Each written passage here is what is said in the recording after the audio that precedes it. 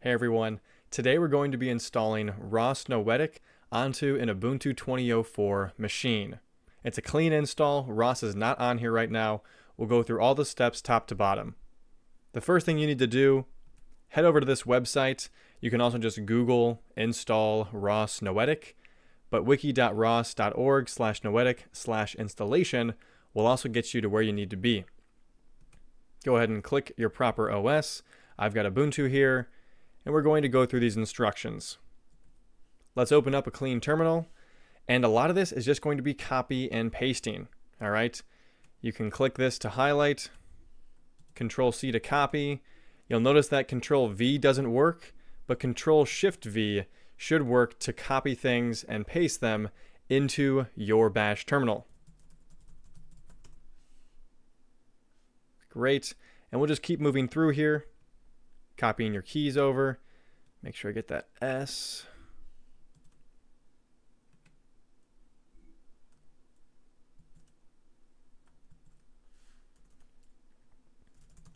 Sudo apt install curl. And then I'm going to grab that curl-s. You might have to do some of these individually when there's multiple commands that are provided.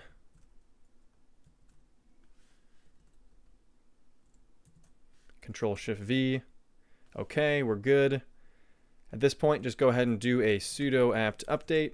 Make sure your package manager is up to date. And do a sudo apt upgrade as well. I know it's not specified, but that's a great way to make sure that you have all these packages that are just updated to be installed. So then I'm going to do the full install. If you have the space on your computer, go ahead and do that. If you've got a little bit of space and you're only going to be using a couple tools like the RViz, go ahead and do the simple ROS Noetic desktop. And then if you're using a Pi or something like that that doesn't have a lot of power, go ahead and just do this bare bones one. But otherwise, if you have a desktop, you're going to be happy to have all the tools available for you.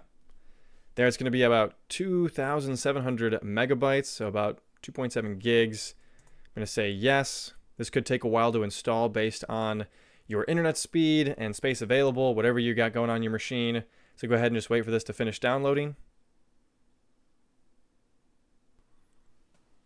All right, the download took about 2 minutes, and then the whole unpacking process, all this setting up stuff you see above, that took about another 5 to 10 minutes. So we're good now to keep going. If we look here, it references how to add in general packages in ROS. This is going to be very important as you progress. You're going to find that you need a lot more capability specific to the exact application of what you're trying to do. Let's just use this as an example and try to add in this package here.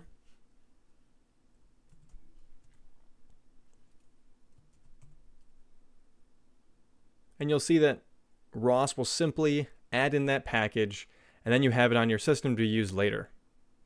It usually takes this general form, sudo apt install ROS Noetic, and then the package name. Keep that in mind as you go forward. Now, if you ran into any issues during this install, what I recommend is taking the first error that pops up. So if you have a bunch of errors that list out, go back to the top of them, grab the actual error message, and throw that into your search bar. Likely, you're not the first person nor the last person to see this error. Go ahead and search that online. I'm sure someone solved it before. Now let's keep moving through the setup. Here we have to source the script every time in bash.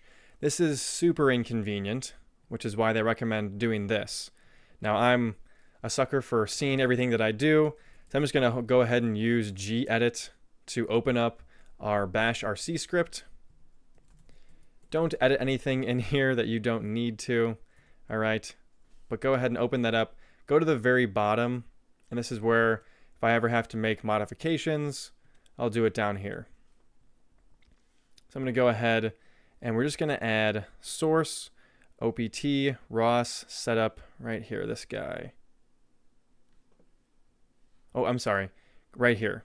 Grab this, the setup.bash, assuming you're using a bash script.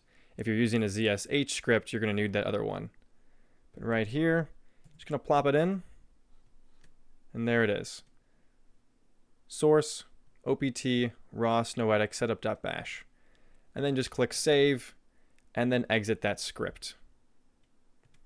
If you want to check that it's in there, you can click the up arrow on your keyboard to get the last command, open that back up, scroll to the bottom, and there at line 126, I have my source. So now every new script that I open up, it'll already be sourced to be able to use the ROS capabilities. All right, moving on to 1.6. Looks like we just need a couple more packages here. So let's just do this command.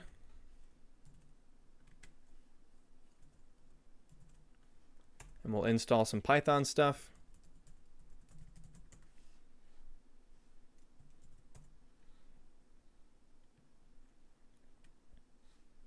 Wait for that to finish installing.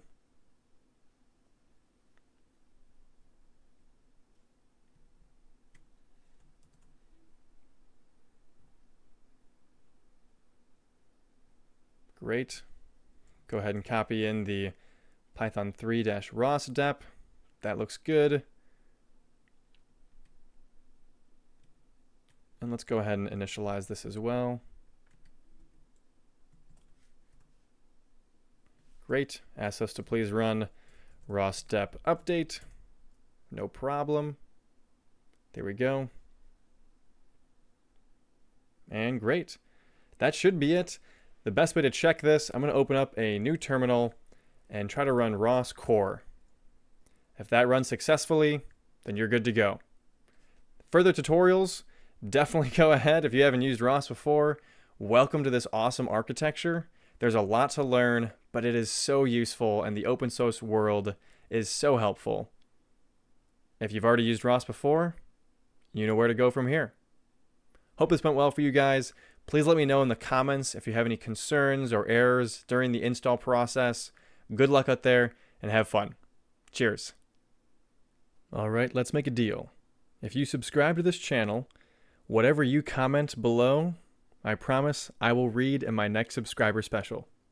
Make it interesting.